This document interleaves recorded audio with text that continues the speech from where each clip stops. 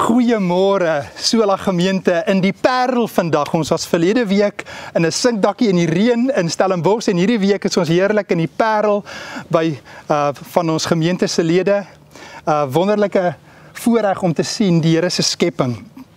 Ons is in Efésiërs hoofstuk 1 en dit is die derde boodskap vandag en vandag gaan ons lees vanaf vers 15 tot 23. Kom ons lees saam. Vers 15 tot 23.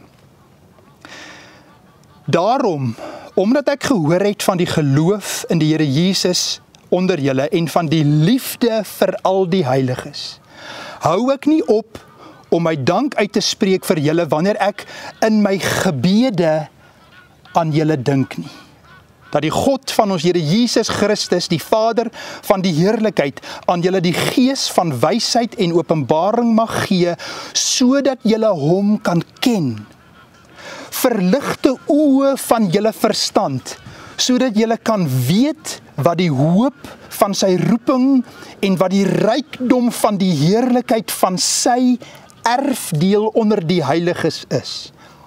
En wat die uitnemende grootheid van sy krag is in ons wat glo, na die werking van die krag van sy sterkte, wat hy gewerk het in Christus toe hy hom uit die dode opgewek het en hom laat sit het aan die regterhand in die hemele, ver bo alle owerheid en mag en krag en heerskappy en elke naam wat genoem word, nie alleen in hierdie wêreld nie, maar ook in die toekomstige wêreld. Vers 22. En hy het alle dinge onder sy voete onderwerp en hom as hoof bo alle dinge aan die kerk gegee. Die kerk wat sy liggaam is, die volheid van hom wat alles in almal vervul. Here, maak dit stil in ons harte. Mag u woord op vrugbare grond vandag val. Here, sal u woord vir ons oopmaak. Hierdie oorweldigende gedeelte in Efésiërs met soveel ongelooflike ryk waarhede en dieptes. Help ons, Here, om hieruit 'n boodskap vandag te kry van die lewende Here. In Jesus Christus ons Here se naam. Amen. Ons het vir mekaar gesê in Efésiërs gaan ons dieper gaan. Ons was kinders in die geloof. Ons het opgestaan vir die Here, maar nou is ons besig om volwasse Christene te word. Ons wil nie net meer bly by die melkkos nie. Ons wil nou steaks eet en ons gaan nagereg hê en ons gaan 'n klomp disse hê vandag. En daar's ryk kosse en daar's so 'n voorgereg en daar's allerlei Here, ons gaan vandag die kaviaar van Jesus Christus se bediening gaan ons bietjie in delf vandag. So ek wil vandag graag fokus op 3 waarhede wat ons uit hierdie gedeelte kry. Net 3 vandag. Eerste wil ek praat oor die liefde. Die liefde in Efésiërs. Tweedens oor gebed en derdens oor die krag van God. Kom ons begin oor die liefde. Die liefde. Hoor wat sê Paulus. Paulus het sopas gepraat, onthou julle in Efésiërs van God het ons voor die grondlegging van die aarde, het hy ons gered in sy genade, in sy liefde. En nou praat hy oor die liefde van hulle wat aan God behoort. Kom ons lees 1 vers 15. Wat sê Paulus? Paulus het gehoor van hulle liefde vir al die heiliges. 2 vers 4. Deur God se groot liefde het hy ons lief gehad, toe ons dood was as gevolg van ons misdaad. Het hy ons uit genade, het hy ons lewendig gemaak. Hoor gou vers 3, hoofstuk 3 vers 17. Christus woon deur die geloof in julle harte, julle wat in die liefde gewortel en gegrond is. In die liefde gewortel en gegrond. En dan sê hy, hierdie liefde het God aan ons geopenbaar, sodat wat ons kan begryp hoe breed en hoe lank en hoe diep en hoe hoog die liefde van Jesus Christus is. Onthou julle, ons het al in die verlede gepraat oor hierdie liefde. Onthou julle, daar's verskillende woorde vir liefde. Daar is eros liefde, dit is romantiese liefde.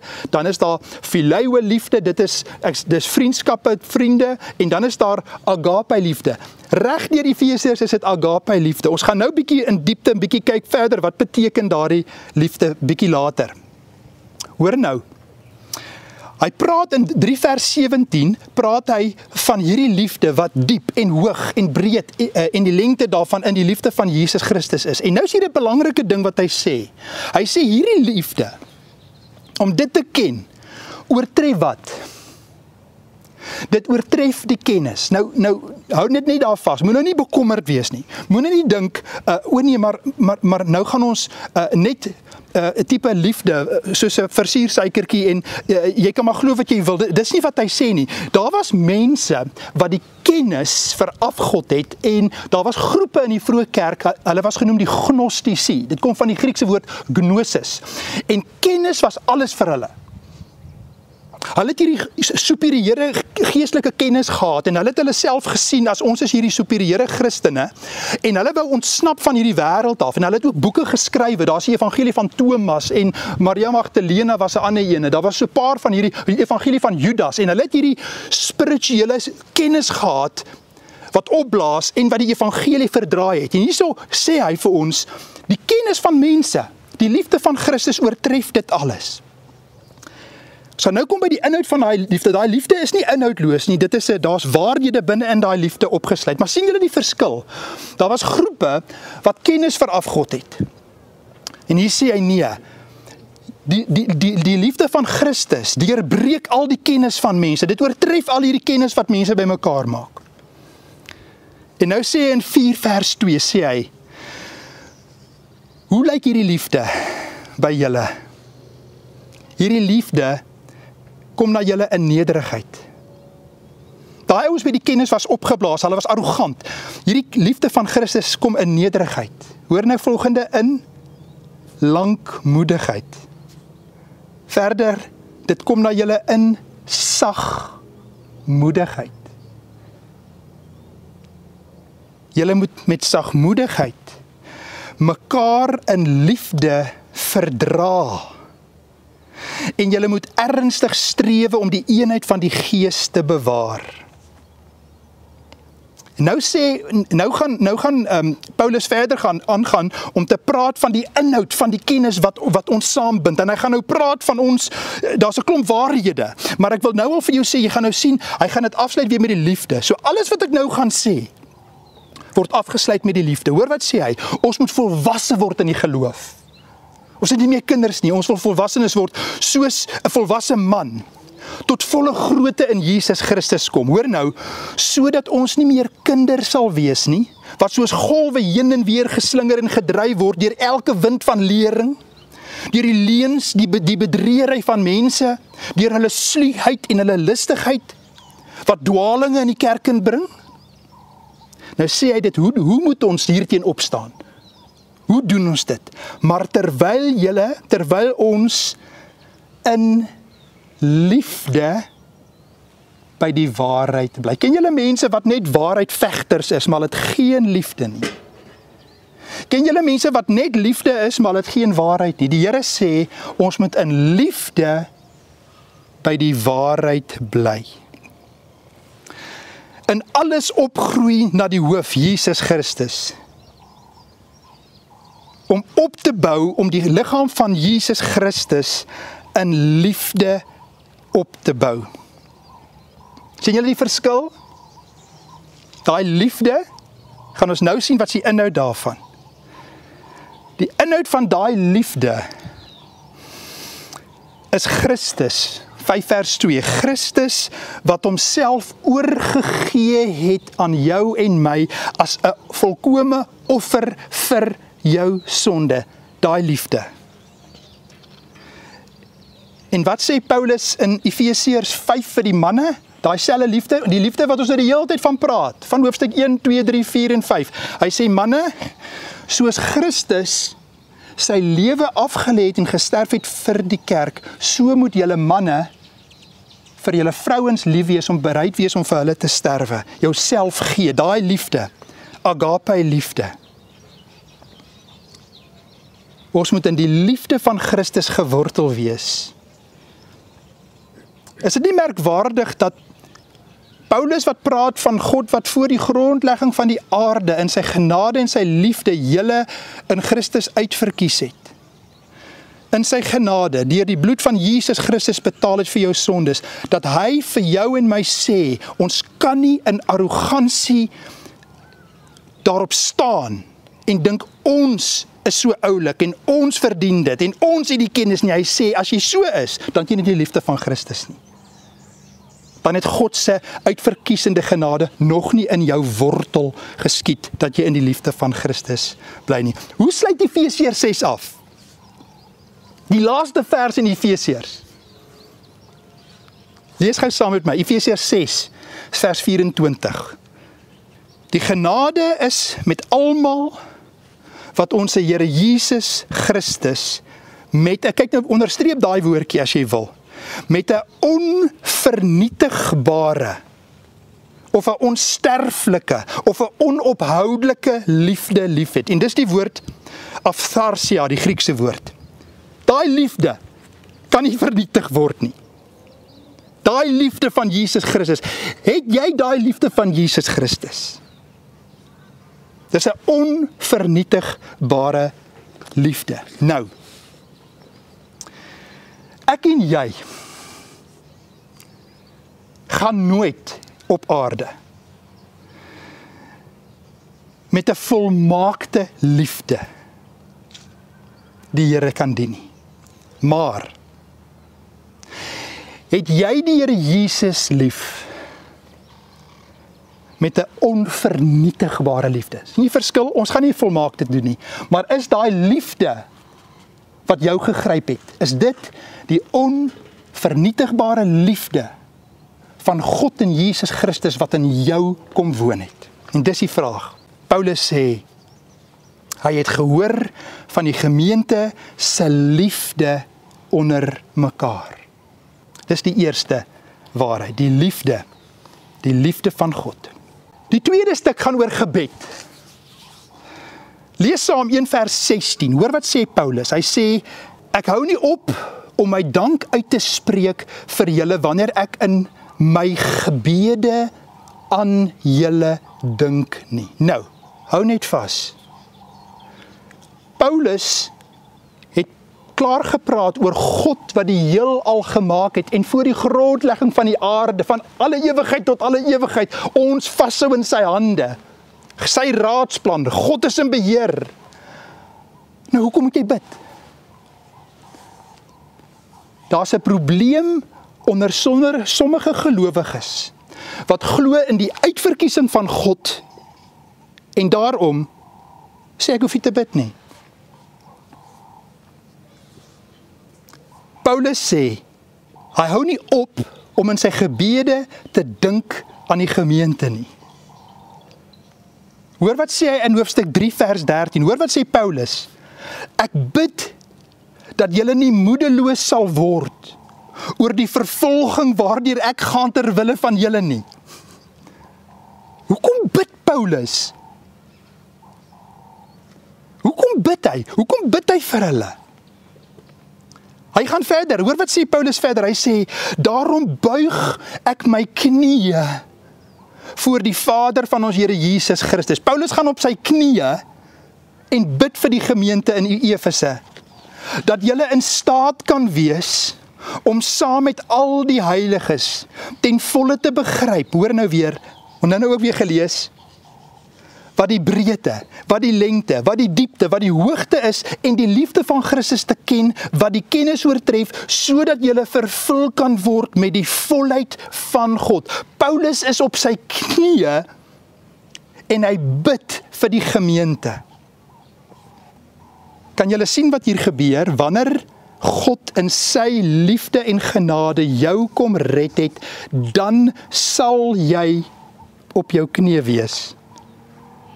Dis een van die tekens of die Here jou gered het. Wat sê Paulus in Efésiërs 6? bid in elke gebed en smeking by elke geleentheid. Kan julle sien God se genade wat wortel skiet, maak dat ek en jy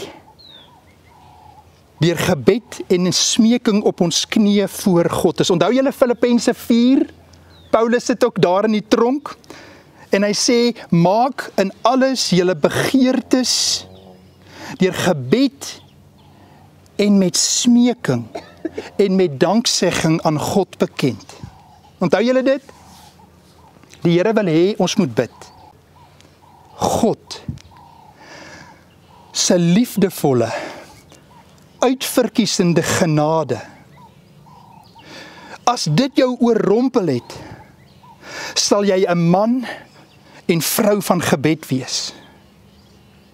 Want op jou knieë in die stof voor die kruis van Golgotha ontdek jy die breedte en die lengte en die diepte en die hoogte van die liefde van God. Vriende, dis deur gebed wat ek en jy aan die einde van onsself kom. Dis deur gebed dat die heerlikheid van God meer en meer sigbaar word. Verdie, want dis op jou knieë voor God wat jy sterwe. Dis op jou knieë wat God jou breek. Dis op jou knieë wat God jou verander. Die krisisse wat die Here oor jou pad gaan stuur, gaan kniel by jou bed. Ek kan terugdink aan my eie grootwordjare, familie deur 'n krisis gaan,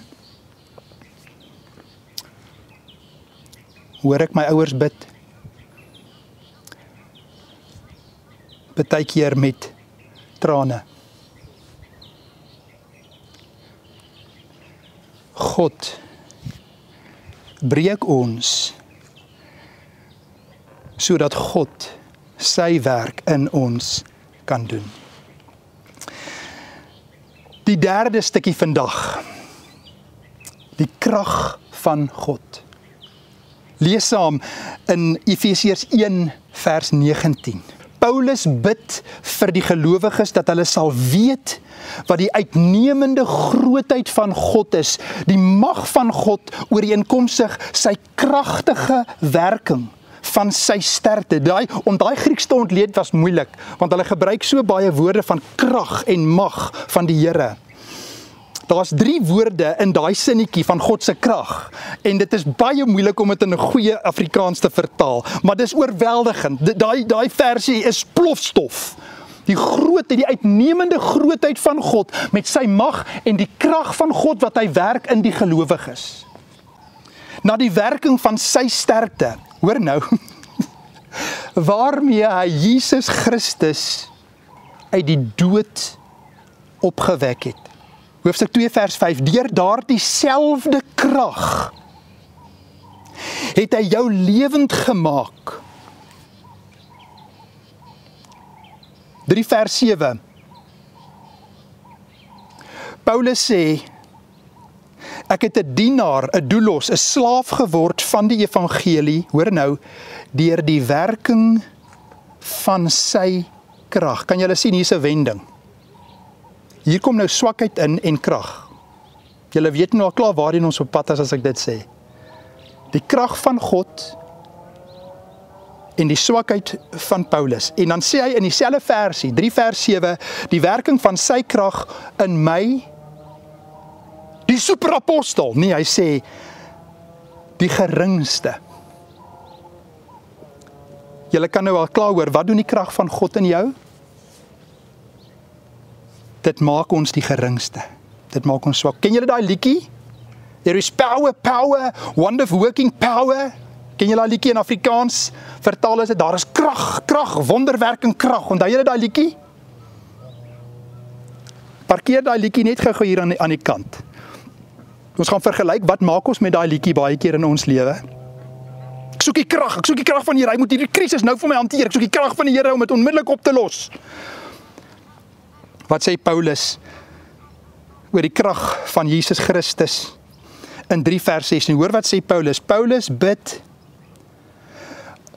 dat God aan julle mag gee na die rykdom van sy heerlikheid om met krag versterk te word deur die Heilige Gees, hoor nou, in jou innerlike mens, en aan hom wat mag het om te doen ver bo alles wat jy en ek kan doen. Vriende, het jy al alles gedoen wat jy kan doen en jou planne misluk? Dis in my eie krag. Dis jou krag. Dis my krag. En jy bid en jy bid en jy bid en jy werk en jy werk en jy wil werk en alles val plat. Dis in my krag.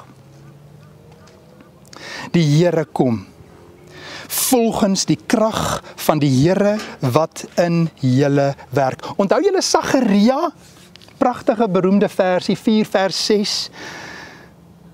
Wat sê die Here? Nie deur krag of deur geweld nie, maar deur my Gees, sê die Here van die leerskare. Hoeveel ziljoene engele het God? Nie deur krag nie, nie deur geweld nie, maar deur my Gees. Onthou julle vir Petrus in die evangelies, in die tuin van Getsemane, wat doen hy? Hoeveel keer het hy Jesus verloon? En hier kom staan hy in die tuin van Getsemane, hy het sy mes, ek gaan hierdie keer staan, hierdie keer staan ek by Jesus. Wat doen hy? Hy kap die oor af van Malchus. Wat sê Jesus vir hom? Wat sê Jesus vir Pilatus later? My koninkryk is nie van hierdie wêreld nie. As dit was, dan sou my volgelinge wat gedoen het? Geveg het. Met krag en met mag geveg het. Jesus sê vir Petrus, moenie die werk van die Here probeer stop nie. Die beker wat die Here Jesus moes dra. Blaai saam met my, julle ken dit, maar kom ons doen dit weer. Maak oop jou Bybel by 2 Korintiërs 12, ek wil jou vra om dit oop te maak. 2 Korintiërs 12, vers 7, ek dink, een van die redes hoekom ek dink dit so goed is om gereeld daarna te kyk is omdat mens hoor baie min preke daaroor. 2 Korintiërs 12. En onthou nou, in 2 Korintiërs 12 het Paulus so pas weer 'n droom gehad, wat die Here hom openbaringe gegee het in verskillende vlakke van die hemel. En dit was oorweldigend vir Paulus. En onmiddellik daarna, na hierdie Engelse mountaintop ervaring, onmiddellik na dit, hoor wat staan daar. Daar is aan my 'n doring in die vlees gegee, 'n engel van Satan. Hoor nou wat staan daar, om my met die vuis te slaan, dat ek my nie sou verhef nie. Jy kan ook sê dat ek nie hoogmoedig voor God sou word nie. 3 maal het ek hieroor gebid. Dit sê hy het gesmeek met danksegging, soos wat hy in ander boeke sê. As hy sê 3 maal het hy gebid, beteken dit, hy het aangehou, hy het die Here gesmeek, asseblief Here, asseblief Here, vat dit van my weg. En wat sê die Here Jesus vir hom? Wat sê die Here vir jou en vir my oor ons krag? Die Here het vir hom gesê, my genade is vir jou genoeg. Want my krag word in jou swakheid volbring. My krag, dieselfde krag waardeur ek uit die dood opgewek is. Daardie krag word in jou swakheid volbring.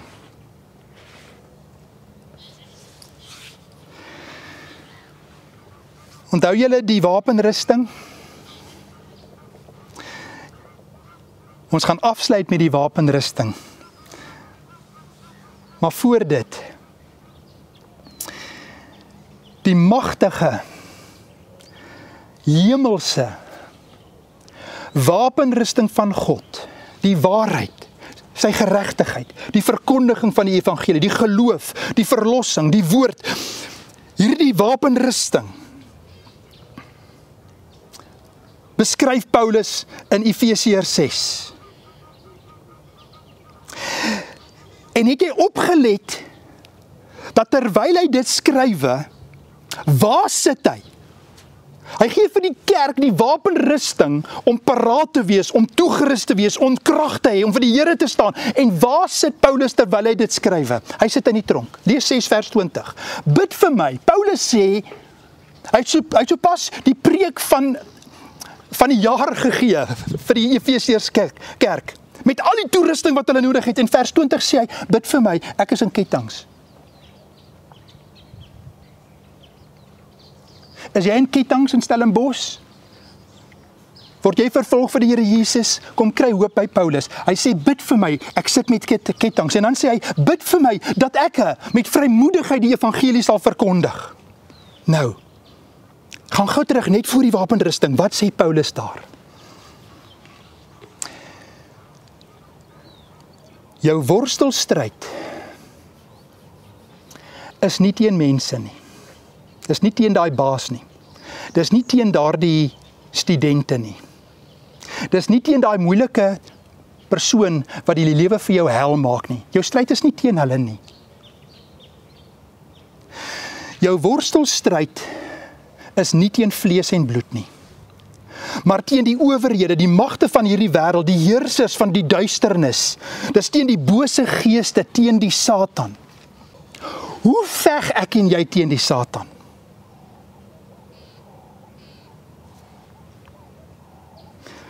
Paulus veg teen die Satan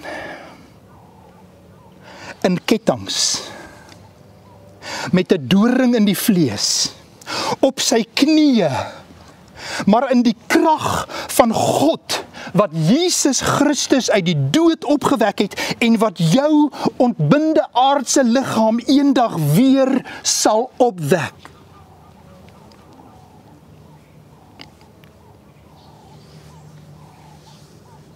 Amen.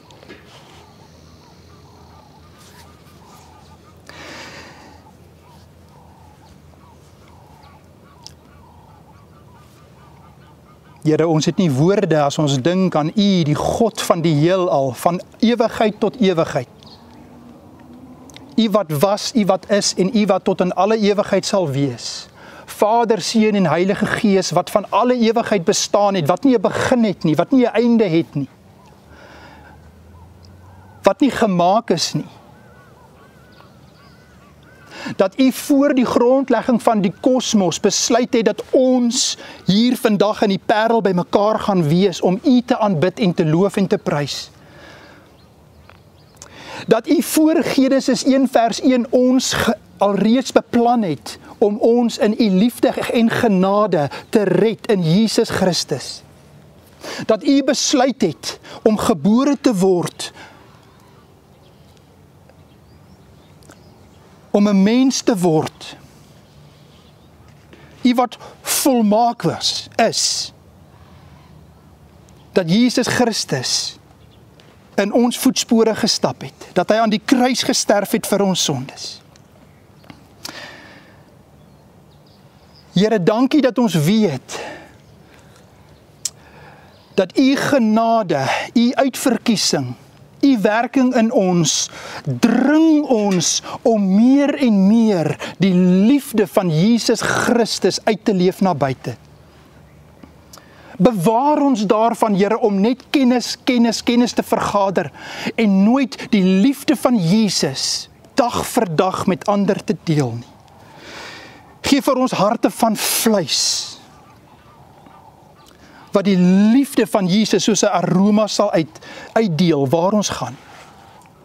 Here, en dan vergewe ons waar ons so maklik biddeloos is en verknog is in ons probleme en uit selfsug bid. Dankie vir Paulus wat hier bid vir die gemeente op sy knieë.